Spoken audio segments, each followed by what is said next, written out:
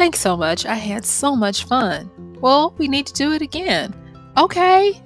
Are you just saying that? Yeah. Hey, this is MichelleSpiva, your practical priestess of wisdom, and I want to welcome you to today's podcast of Wisdom Smack. Mwah. So join me on the flip as we get into how to make your life fun again. I'll see you then.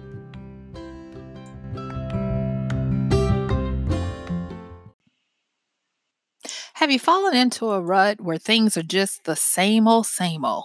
Or have you gotten to the point where it takes too much effort to put on pants to go out when you don't have to? If you've answered yes to one or both of these questions, this podcast is for you and for me.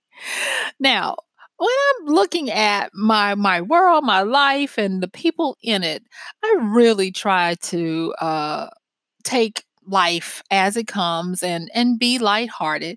But every now and again, I trip up on something and I have to be honest. And my honesty has led me to this, and that is it is so easy to become dull and boring. And so, because of that, I was like, I need to mix things up and do some things. And wouldn't you know it, I'm out doing more things, seeing more, folks and all of this kind of stuff. And a family member actually reached out and they were like, you know what?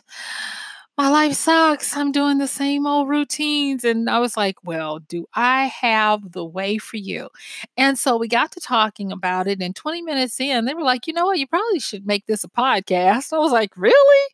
And they were like, yeah. And so that's what we're going to do today. We're going to talk about some quick little things of how to make your life, fun again. Okay. So let me go on and let's just talk. Okay. And what I want to say is first and foremost, reality is a weird thing. Reality is, I think, something that we make. And so, if your reality is all about high obligation responsibility and it has no looseness for you to go off of a beaten path, it's like they said, used to say, highly strung, tight as a piano string or whatever, then your reality could take some therapy and rehabilitation. Okay. So, what I want to just say is this, and this is usually across the board. And where I got this from studying consumer behaviorism. And that is this, that people really don't want the reality of obligation and adulthood. No. You know what they want? They want simplicity and magic. Yeah. People in their realities want simplicity and magic. And when we talk about simplicity, we're talking about making something so clear that you have no doubt in your mind what you're going to do and how you're going to get it done. And then when we talk about magic, we're talking about that element of capriciousness where anything could happen and it's okay. And you go with the flow. And so when we are talking about making your life fun again, I'm wanting to just put this up front that the best thing you can do is when it comes to your reality and what you think you have to do and what you think you have to be to live. I want you to simplify that down to the least common denominator where you know without a shadow of a doubt, this is who I am, this is what I do, this is how I want to live my life. And then open it up to the fairy tale of magic that anything can happen. I have a podcast I've been working on, and it's simple. It's talking about being off the beaten trail, off the beaten path. And going off the beaten path is one of the ways that you can allow magic to come into your life. It might not sound dangerous until you do it, but have you ever taken another route through a residential area and you did not turn on the navigation in your phone and you went back to trusting yourself to figure out how to find your way to a place of familiarity when you've gone through places that you've never seen before. I do that a lot, and I've had to remind myself to do that again in my quest to make life fun again. And I'm going to tell you something about it. When you start doing things like that, mixing it up and giving your mind new ideas, images, and instances to deal with, your reality changes and morphs. I will even say, I used to laugh when my grandparents would say, "We're gonna take a drive." And I'm like, please, you guys, don't be those old people that take Sunday drives. But now I can really appreciate the wisdom in what they were doing. And I have now started to do it that you can really just take a drive and have a destination to nowhere except to get back home before, it gets too late. And you'll be amazed. I'm talking about amazed at what will happen when you trust yourself. Because to be honest with you, when you start making your reality as simple as possible and allowing a bit of magic to seep in here and there, you're going to find out that you rebuild a bridge of self trust and self confidence that will come that you didn't even know was depleted or even missing. Have you ever had that knowing about yourself that today is going to be a great day and hold the reins of the horses that drive my life and I can go out and do this? Well, if you can't say that or you don't know the last time you said that, it's time for you to get simple, add some magic, and start to do things that make you reestablish or even build the muscle of self trust. So now that I've talked about that, thank you. I want to get into five quick little things that you can do to start making your life fun again. And when I'm talking about this, a lot of it does not have to necessarily do with things you do as much as it does with how you look and perceive and interact with your life. So the first one I want to talk about this phenomenon called reframing. And reframing is so powerful because reframing uh, encourages us to strip away everything we thought we knew to look at something differently. But I'm going to go a little further here. I'm going to actually go from if you were to reframe a picture or something. The thing is you have to, when you reframe something, you have to take the essence of what it is of value out and change it into something new, fit it into a new housing. And to reframe on that level is quite scary. And let me give you an example. So, if we're talking about, say, for instance, you just want to reframe how you interact with your quote unquote friends. And I'm using this one because I experienced this and I have had it experienced that as we move into different stages of life, we will naturally prune and gain friends. And then for some people, there may come a time when you look around and the only quote unquote friends you have are those who are relying on you for food and shelter, aka your kids, or those who have to be there with you because it's legally binding, aka your wife or your husband or whatever, and you're like, huh? You can even do this, and so I want to bring that up because it doesn't matter if even if you can't quote unquote get rid of the kids and thank goodness the spouse is not going anywhere or the significant other or whatever, you can still do a reframe. And so to do the reframe, take what it is that you find of value in your reality, in your life at that time. If you find that having personal time to explore who you are and to stay connected with who you are is of value, I want you to reframe it. So it may have been where you said to your family and your friends, look, I just need to get away. I just need time for myself. And your friends, your family, or whomever is like, okay. And they just say, oh, you're being weird at that time. That's fine. But that's the old frame that you used to live in. And so with the reframing, instead of saying, I need this time for myself, do the reframing where you try to investigate who it is inside of you who is calling you to have this time away from the people you know. And just by doing a simple reframe as that, what you're doing is you're changing the housing and the focus. So instead of you telling people, I need this, and just give me my space, you go and, of course they know that you need to get away or whatever, if that's how you roll. But instead of telling them that, tell them, I want to go and just do some things today and see what happens, so that when I get back I'll have something fun or insightful about myself that I can tell you. And by doing that simple example of a reframe, you are going to excel and grow, and you're going to become fun to be around again. Now, that's just one type of reframe. Yes, you can do the others. And another way to do a reframe is not only changing the value and how it's presented, but changing the meaning, changing uh the the surface of what it means. So there are different perspectives that you can look at something at any given time.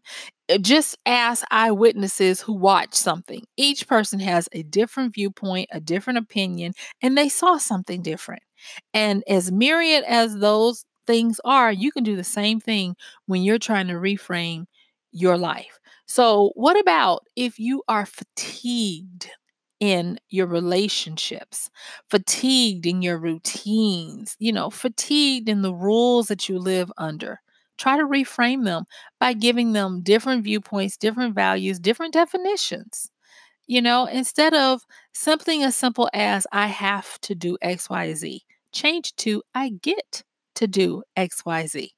By that simple reframe, you're going to differentiate the energy around it, and you're going to infuse it with a breath of fresh air and hopefully new life. So there's that. So, okay, that's reframing. The next one I want to talk about is positioning. And you're like, positioning? Yes. When you want to, make your life fun again, you've got to be willing to position yourself to be able to explore new things. I took this online class a while ago on storytelling, and the instructor in the storytelling online class encouraged us that for the next, I think it was a month, we had to go out specifically to new places where we could not have the same authority, position, title, or familiarity that we had in our everyday life. And what she wanted us to do is she wanted us to gain new stories to be able to have material for when we would tell our stories. And so I did I actually I just drove up to the Georgia mountains one weekend. I love the mountains, and I found a nice little cottage. Unfortunately, the cottage, it had some dust mites or something, so I had a miserable time. But I had a great time in that I got a chance to see Ruby Falls, and I did some fun things. It was just me, and I found this quaint little restaurant. I don't know if it's still there, but it was different, and I would have never done that on my own if I hadn't been instructed and taught how to position myself in a unfamiliar setting to be able to gain new stories. So I want to ask you this. When's the last time you were of out of your normal comfort zone? When was the last time you were able to do something that gave you a great story to relate? When is the last time you changed it up enough to make you a little bit uncomfortable, where everybody doesn't know your name, or where you don't know the roads, the paths, you don't know the people at the local places? When's the last time you and maybe you a friend, a spouse, or group of friends? When's the last time you ventured out, going back to that off the beaten path kind of thing? When's the last time you did that? If you can't think of a recent new and exciting story that has happened to you, I'm going to venture to say that this is probably one of the ones you definitely need to stick with, because when you want to make your life fun again, your life is based the fun of your life a lot of times is directly tied to the experiences you have. And it's hard to get new experiences when you are in a rut, when you know what you're going to be doing on 5 weekends from now, which is usually the same thing you did in the previous 5 weekends. If that's all you do, including going to the same set of restaurants, going in the same neighborhood, going to see the same events at your local arena, that's not what we're talking about. In the area where I live in the United States, you can quickly get to this scenic highway that will take you through to watch a lot of different foliage. We're coming up on that time now as I'm recording, and there is this train that is an 11-mile track that you can go through to watch the tree foliage change and things. And I'm actually trying to get a ticket to go because I wanted to go last year and I wasn't able to, but I want to go this year because guess what? I'm trying to make my life fun. I'm trying to make sure I develop good experiences and good stories that I will have because that's part of what we do. Okay, so the next one is renaming. This one, I didn't think it was that important until I started doing it. And actually, when I talked to my family member and told them about it, they were like, that's cool. I'm going to use it. Okay, so renaming. This is one of the easiest ways to make something new and unique again to you. So rename traditions, rename what you do, rename how you perceive things. It's really something when you're used to calling something one thing and you start calling it something else. It infuses a new life into it. You resuscitate your world, and you break up the staleness of dying tradition. See, that's the thing. One of the things that I have had to really just be honest with myself and with others in this whole thing that we do in life, whether you have a large family, a large fan base, a large friend base, or whether you are a loner and it's just you and your pet, or just even you have the ability to be able to change your life on a dime. And I know a lot of people are like, no, not really. Yes, really, you can. And you can do it by something as simple as renaming. Um, don't laugh at me, but I name my cars. Now, I'm going to tell you, I did not rename my car. I did not, because that's the name I gave her is the name she has. Okay. And yes, my car this time is a she. But what I did do to mix things up a bit is I renamed um, the path that I drive, the out of the way path I drive when I go to walk. And so just by doing that, I didn't name it anything crazy, but say for instance, you never name the path that you drive to get somewhere. And then today you do. And it becomes, okay, this is the quote unquote candy lane path or whatever. And then next month, you name it something else. Just by doing that one little thing, it's going to breathe new life into that path. And I'm going to tell you, now this is the funny part. When and if you share the name and the renaming with others, it expands it. I I was talking to a friend recently, and I was going to go that other way, like I said, the back way, to get to the track, the walking trail that I like to go to. And they started laughing. They were like, Michelle, you are always coming up with fun ways to look at life. And I was like, thank you. I'm doing my job. And that is what I've been going for. How to keep my life fun, how to keep it simple and keep the magic there, and how to trust myself. And so far we've talked about reframing, positioning, and renaming. Now, I want to talk to you about this one that is not something that you're going to do all the time, but you may need to from time to time. And that is to have urgency. There is a lot of stuff that we don't realize that we deny ourselves of doing. We push off.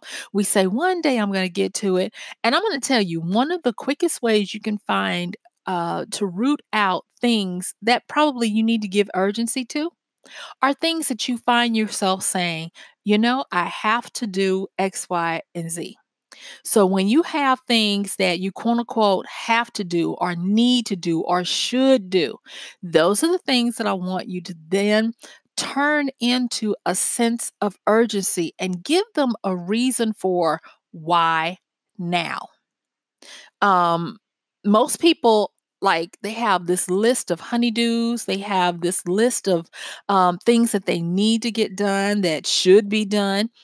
Take one of them at a time. You could just say, I'll do one a month. Start that way and whittle them down and give yourself a sense of urgency, because what's going to happen is when you start whittling down and doing them, you'll look around and you'll be like, oh, wow, things are starting to change around here. I'm starting to mix up the energy in my life. And going back to what we said before, when you look at your reality, you really do want to have simplicity and magic. And when you do this kind of stuff of putting urgency on things that you need to, should do, and have to do, it brings a new element of liveliness to your life. I'll tell you, I have been putting off now. Don't don't uh don't judge me. But I had been putting off pressure washing my house. Now, of course, I'm not going to do it. That's just not going to work. But I finally was like, because I kept, I drive at home. I was like, I have to do this. I have to do this. And I was like, enough is enough. And so I called my lawn guy. We scheduled the appointment, and he came over and he, did the work, and he found, oh gosh, he found a wasp nest, one of the corners of my awnings or whatever. And we had to get that down, and then, just some other stuff. But just by him pressure washing the house, now it has a new vibrancy to it. It has a new energy to it. And I was like, just by me simply stopping the I have to, I need to, I should do, and just doing it brought all of that in. All right. And so the next one is, we've talked about it before, but simplicity. I want you to smarten things down. And when I say smarten things down, I want you to start employing priority. And I want you to start using new ways to synthesize and put together new things that you can do in your free time or on your way to work or whatever. Start to look for ways that help you to make your life have a simplicity that's exciting. So that's what I call smartening things down. Okay. So that one I think is pretty self-explanatory. If you don't get it or whatever, send me a note, check the show notes, and there's a way to send me a message or whatever. Okay, so as we're closing this out, I want to talk about a few little things that can be got yous if you decide to take me up on this and you start to put some fun back into your life. So listen up, listen up. All right, so the first thing I want to say is be aware of your skepticism. Sometimes the simpler things it makes them harder to do because you can't believe it can be that simple. We love to confuse ourselves and muddy the water. And what have I been saying over the last week? A confused mind is immobilized. You can't move, you can't do when you make things too complicated, too convoluted, and you muddy the water, okay? The next one is attack boredom. If nothing else, you need to treat boredom for the enemy that it is. Seek it out, root it out, and get rid of it. Because, as I said in another podcast, previous podcast, boredom is so insidious that now it is masquerading as depression. And when you have people that have not dealt with their boredom, it can compound to the point where you don't feel like it's worth doing anything. Everything is blah, and it's because you have let boredom compact and constipate you in your emotions, and it's winning. So you have got to root out boredom. Boredom will eat you from the inside out, and you won't even know what it did before it's too late. And then, of course, I've talked about confusion. Don't remain confused about you, your life, and what you can do. One of the biggest things I have found is when I'm confused, I just go. If I don't know what I want to eat that day, but I know I don't want to eat the stuff I normally do, I just go. I go off the beaten path and I start to look for places on the side, of the little highways that I can drive through. And I look and see if a lot of cars are there or if I can smell the aroma of the food in the air. And I just go because confusion is kind of like a boa constrictor. The more you snuggle up into it, the tighter it gets around you to the point where you cannot move.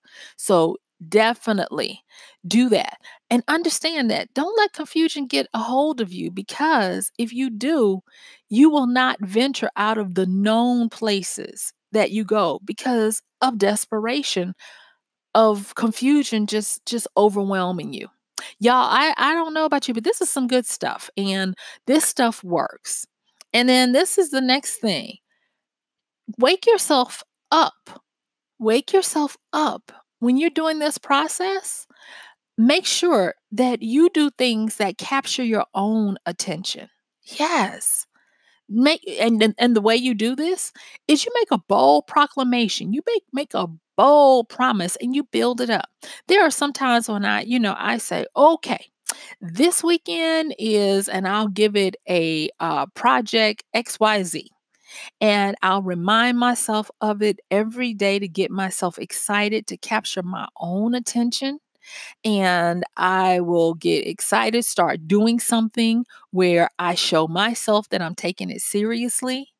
And then this is the last one. I do my future casting where I place myself in my imagined perfect state of what my new process is going to reveal to me. I imagine myself being somewhere that's fun, that's challenging, where I meet people I never would have met before, and I do little fun things. And then the last thing is if you have obstacles, hindrances, things that would keep you from doing, like money or a babysitter or whatever like that. What I want you to do is I want you to write them all down. And I just want you to write this simple little statement. Who do I need to be to have what I'm proposing to have? Please help me.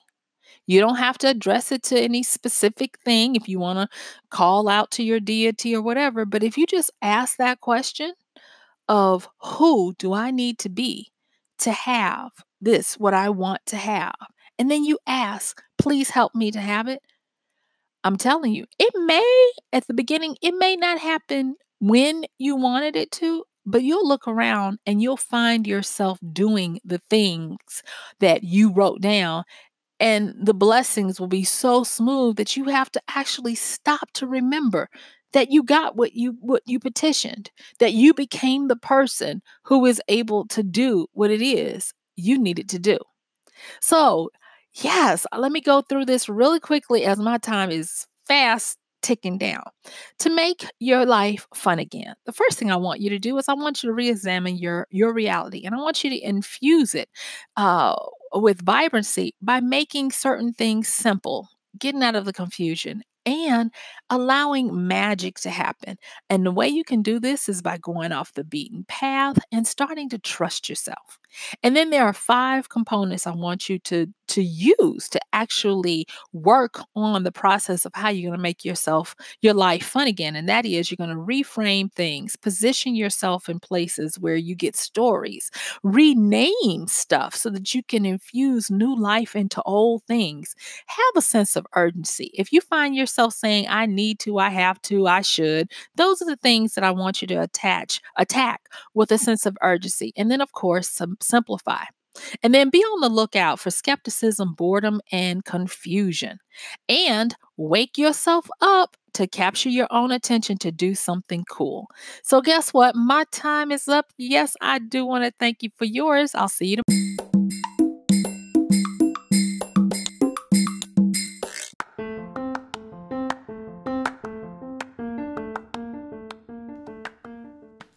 And that's going to do it for today's podcast of Wisdom Smack with MichelleSpiva.